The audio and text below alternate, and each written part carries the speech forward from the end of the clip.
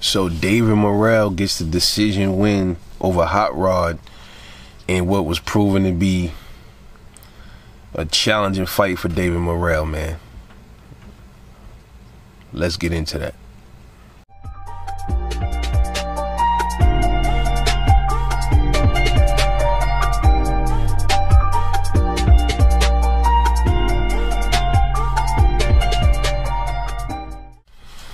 So David Morrell, he gets the decision win at his very first fight at 175 pounds against Hot Rod, man. I don't even try to say his last name because I could never pronounce that dude's last name. So David Morrell, he moves up to 175, man. And according to him and, you know, most people, he's chasing David Benavidez because he also moved up to 175 pounds. He moved up what was it, last month or two? He had a fight. Was it last month? He fought Vostik, and he got a decision win. So, you know, Morrell is touted as this, you know, they're trying to build. They was trying. Maybe they still are, but they were trying to build him up like this boogeyman. I was telling everybody though, and I'm like, yo, bro, he's not gonna beat Benavidez, man. Even at 168, I don't see what everybody else saw, dude. I just don't. I don't see where everybody is saying that he beats Benavidez. I don't agree with that. At 175, he still don't beat him. I think if they was to fight at 175, David Benavidez would whoop him by decision. He looked good the first few rounds of the fight, David Morrell. Hot Rod with his style, always moving, very experienced. He started to cause problems for Morrell. Morrell just didn't know. It was almost like he was stuck. He was stuck in one dimension. He didn't know what to really do. He was getting popped with the jab. His head was, you know, snapping back. His power didn't carry. The main thing here, that his power didn't carry. Hot Rod had said he think he could deal before the fight. He said, I can deal with the power of David Morrell. I was in there with Better Be Ev, and I dealt with his power up until, you know, the inevitable. You know, but he was right. He was right. Now, you know, we've been seeing these dudes move up in weight lately, man. David Benavidez, David Morrell, these two in particular. And these dudes was monsters at 168. And they move up to somewhere where they're close to their natural weight, and it's almost like their pop just left them in the other division. You could say the same for Canelo too. Canelo Alvarez, David Morrell, and David Benavidez, their power ain't carry up to 175. And I know what y'all gonna say. Well, Canelo knocked out, what's his name, man? Canelo knocked out Sergey Kovalev. I spoke about that already. I think it was something a little funny style with that fight. I think that was a shady fight. The knockout just didn't look authentic to me. I'm gonna stand by that. It didn't look right to me, bro. It just looked real strange. He knocks out Sergey Kovalev. Then he gets in the ring with Bivol and couldn't knock Bivol out. I just found that a little strange. And Bivol was there. It's not like Bivol was moving around. He was moving around, but Canelo was right there. He was punching on Bivol. Couldn't get Bivol out of it. He couldn't knock him out flush like that.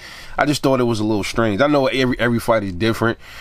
That fight just didn't sit right with me, man. It just was the entire thing just didn't sit right with me, man.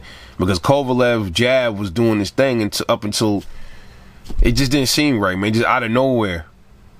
You know, Kovalev got a good chin, bro. You know, but I just found that fight just was a little strange to me, man. But anyway, these dudes' power ain't really carrying up to 175. You're not gonna get that with every. You know, some fighters can do it, some can't. And yeah, that's his first fight in the division. You know, my indicator when if a fighter's power carries, it's not always really a knockout that really. It's not because they didn't get a knockout. It's like what their punches were doing to the other fighter. Like if you see them punching the dude and he's punching, he's throwing everything into this person, and this person ain't moving. He ain't fazed by none of his punches.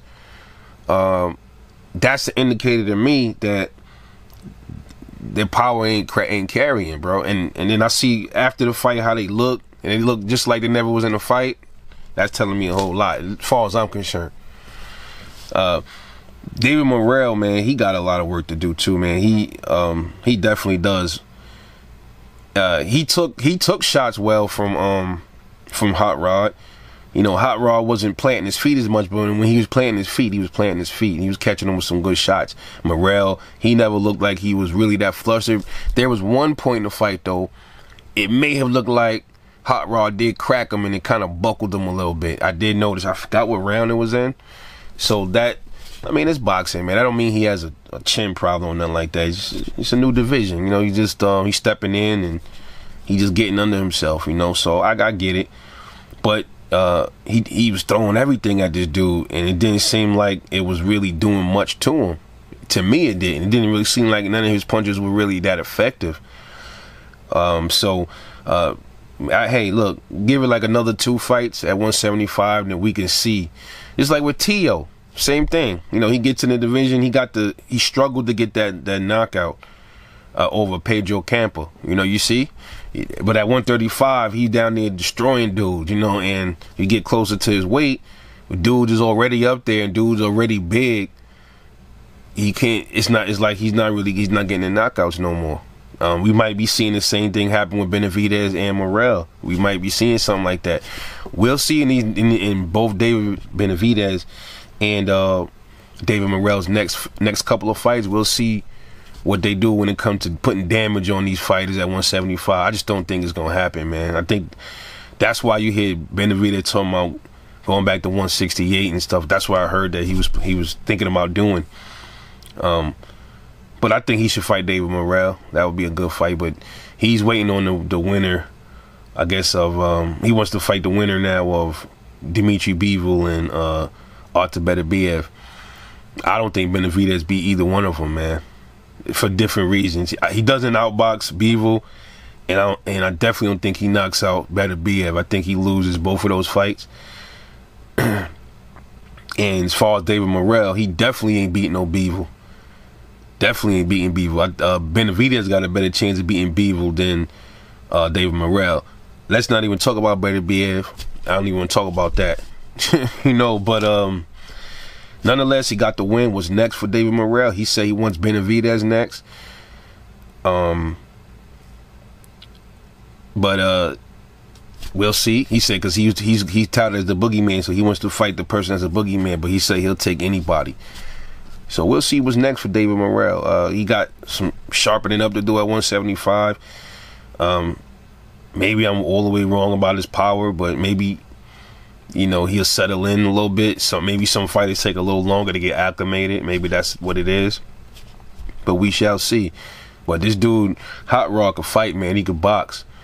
And he was boxing circles around David Morrell. Boxers give people problems, man. Boxers give problems to people, dude. Most of the time, dudes that can box, they give problems. We've seen that most of this fight card, well, a few fights showed that and proved that, you know. But shout out to David Morrell, warrior, nonetheless, man. We'll see what's next for him. Let me know what y'all think, man. It's your boy, Revel Life Boxing. And I'll catch y'all in the next one, man. And I'm off this.